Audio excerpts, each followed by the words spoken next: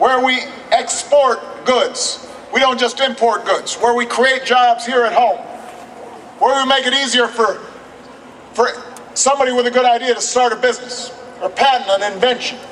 We don't want to keep on giving tax breaks to corporations that ship jobs overseas. We want to give tax breaks to companies that are investing right here in Illinois, right here in the Midwest, all across America, investing in small businesses and American manufacturers and clean energy companies. We don't want solar panels and wind turbines and electric cars made in Asia or in Europe. We want them made here in America by American workers. That's the choice in this election. We see in America where every citizen has the skills and the training to compete with any worker in the world. We can't allow other countries to outpace us when it comes to math and science. And our college graduation rates, we used to be #1 in college graduation rates. We used to be #1 in math and #1 in science, and now we're 9th in college graduation rates, 21st in math, 25th in science. That's not acceptable. And that's why we, over the last 2 years, made historic investments in education. That's why we set a goal. By 2020, we are going to be #1 again in the proportion of college graduates. And we didn't just talk about it, we put our money where our mouth was. And we stopped providing subsidies to the big banks and poured tens of billions of dollars into student loans and Pell Grants to make college more affordable for students all across this country.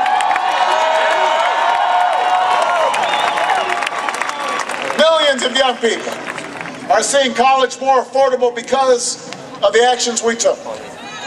And now we've got the other side saying that to pay for a $700 billion tax cut that would go to the top 2%, the wealthiest 2%, they want to cut education by 20%. That makes no sense. It makes no sense. Do you think China's cutting back education spending by 20%? You think Germany is cutting back education spending by 20%? Those countries aren't playing for second place. And we don't play for second place. This is the United States of America. We play for first place. That's the choice in this election. That's what this election's all about. That's why we have to continue to provide assistance to young people going to college. That's why we have to renew the tax credit. We've instituted $10,000 per young person who's going to college for 4 years, so that they're not loaded down with a mountain of debt. And they can aspire to anything that their imagination leads them to. That's what this election is about. Look, this election is also about not leaving a mountain of debt for the next generation. The other side talks a good game about deficits, except you will recall that the last time they were in charge, they took record surpluses from a Democratic president and left record deficits that I inherited. And so when we make decisions about deficits, we're not going to do it on the shoulders, on the backs of students or seniors or veterans or the vulnerable.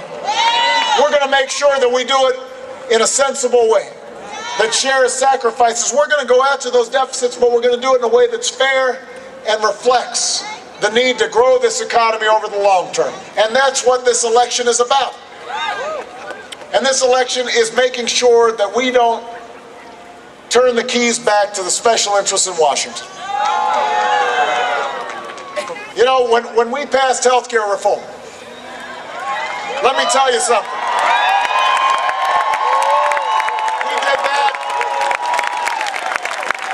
We did that because all across this country, there were folks, hard-working folks, who paid their insurance premiums and then suddenly found insurance companies dropping them when they got sick. Or folks who were working hard and wanted to get insurance but had a pre-existing condition and couldn't get it. And so we said,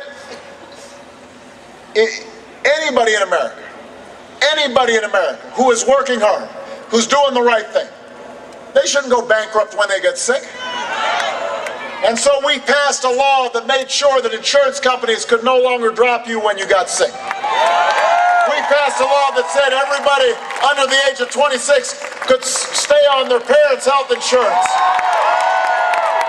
We passed a law to make sure that 30 million folks can get affordable, accessible insurance, and we did it in a way that will reduce our deficit by over $1 trillion. And now the other side says they want to roll that back.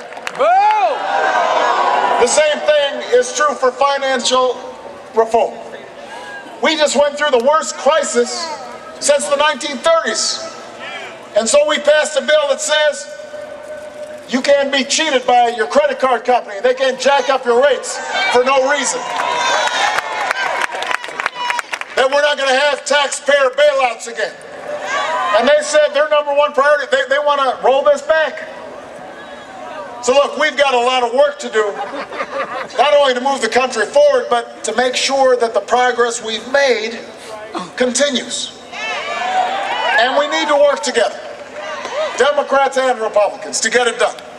But I've got to tell you, the other side, right now, they're feeling kind of cocky.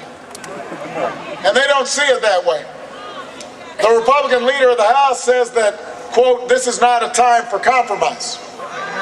The Republican leader of the Senate said that his main goal over the next 2 years, his number one priority, is to beat me in the next election.